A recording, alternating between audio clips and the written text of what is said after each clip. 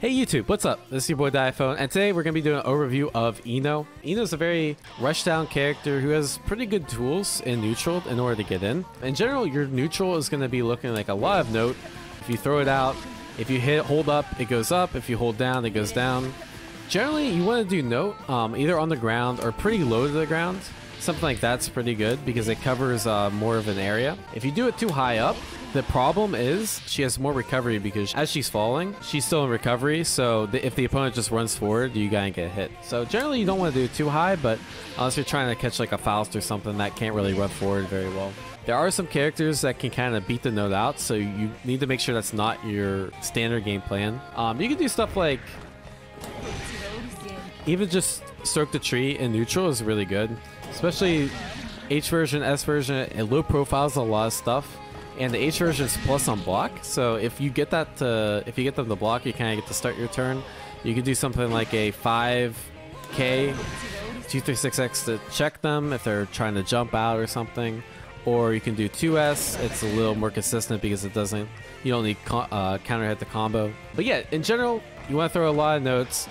You can jump around, you can hover dash. Generally, her jump is really hard to anti because you don't know when she's gonna release the hover dash. So once you get them to kind of condition, sit still, or you get them to block a note, start hover dashing your way in, and then you go for a mix, right?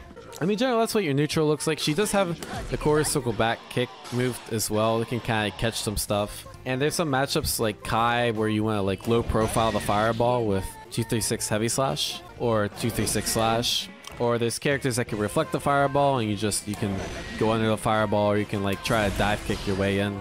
Speaking of a dive kick, it's a really good neutral tool as well. The way the dive kick works, it hits mid and you have two options. You can either just land, or if you press the attack button right after you hit, she does this little break.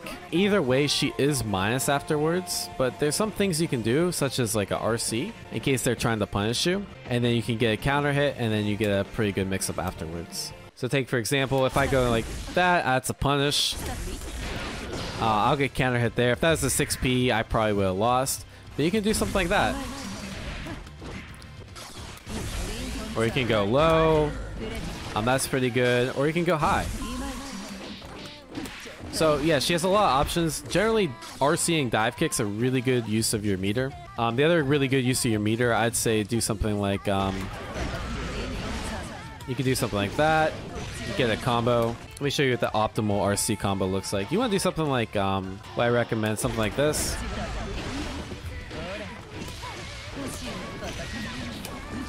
And the cool thing about ending in stroke the tree, if they are airborne, that's a hard knockdown. So you get enough time to throw out your note, and then you get some more mix-up afterwards. So that's kind of what her neutral looks like. Let's talk about her pressure. Obviously, you know, her instant air dash JK is very hard to react to. And you get a combo from it. You can either do JK into 2K into 2D, or you can do something like... Okay, let me change the settings. You can also get a 2K into 6HS, but you do have to be pretty close. But it does give you slightly more optimal. The other cool thing, again, about ending in 6HS is you get that hard knockdown, right? So it is a little better, but it is very spacing specific. And generally, like, if you start off with JK, it's not going to work, so you want to do something like JK, end in 2D, and you get something like that, right? So yeah, that's kind of where her pressure is. You have some variations, that's kind of like your go-to. You can do JK into JD. Not a true combo as you guys see, but you can, that's a double overhead and you can cancel that into dive kick. And if you break the dive kick, it is safe. So pretty good mix-up option. It's better in the corner because you get to keep Oki after it. Obviously you can just go empty low, or you can like delay your air dash a little bit and then go for the same thing. But that's generally what your mix-up looks like. If they block the initial mix-up, you can go for stuff like stand S into heavy stroke the tree. Heavy stroke the tree is plus on block, so you kind of get your turn back. You can check them with a 5L or a 2L or a 2S. Or if you think they're going to mash after your far button, you can do the S version of stroke the tree. Or you can try to space out a note and then go for re-jump pressure like that, right? The other really cool thing about this version, you know, she has a command grab. And this command grab does crazy amount of damage. So you can do something like with a jump normal or like with a JP, and if they're crouching, it will whiff. And you just do command grab, and this command grab does crazy amount of damage. So it's kind of hard to condition them because up backing is so good in this game. But it's worth it because, yeah, that just does crazy amount of damage. So definitely, definitely try to work that into your game plan. Other than that, the basic combos you need to know, there's not too much, right? JD, 2K into 2D. Into Fireball. And you kind of keep looping it if you want. This is a very common combo. If you land 236 HS, you get a free stand heavy into 236S. And then you can obviously RC that for more damage.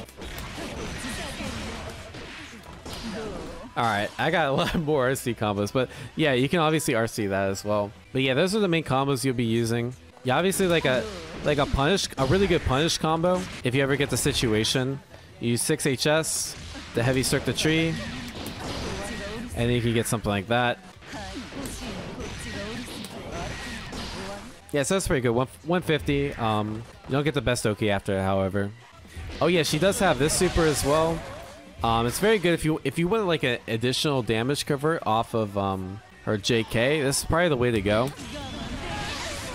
You see, it does do very decent amount of damage, and you get Oki afterwards. This is also super plus on block too, so you can kind of keep your turn afterwards. They kind of go into like a guard break stance, even though their guard's not actually broken. The other thing about Ino is that this command grab, for some reason, is fully invincible until after the projectiles come out. So in order to punish it, you just hop over her. And so Ino could do something like this, do the dive kick to the other side, and then punish. But yeah, other than that, like Ino's normals, they're pretty standard. 5P, 2P, nothing really to write home about. Same thing, her 5K is jump cancelable, which is pretty good. I think most characters 5Ks are jump cancelable. Another pretty good thing to do is 5HS and 2HS on counter hit. They combo into heavy cirque tree as well. That's a decent punish for, like, let's say you punish the DP or anything else that would be in counter hit state. Yeah, I think she's good. She has a lot of tools. Still need a lot of matchups still need fleshed out, and you know, some matchups where she can't use note do feel a little bit rough because they can either reflect or they can get around. Her anti-air doesn't feel that strong either, but you can do something like 6P into 236S. That's pretty consistent, even though you don't get that much. But the problem is her 6P hitbox seems really weak, and can they either lose or it'll just whiff a lot of the time, unfortunately. But yeah, other than that, like, I think she's pretty good. I'm gonna be learning her more. I'm gonna be grinding this character out. Hopefully I'll get a chance to do a full tutorial with a lot more information on the subs and detailed combos and that sort of thing. Let me know what you guys think down in the comments below. Consider subscribing. I will be posting more YouTube tutorials for other characters, including Ino, of course. And so if you're interested in that, please, you know, share your support and let me know what else you guys would like to see Guilty Gear wise.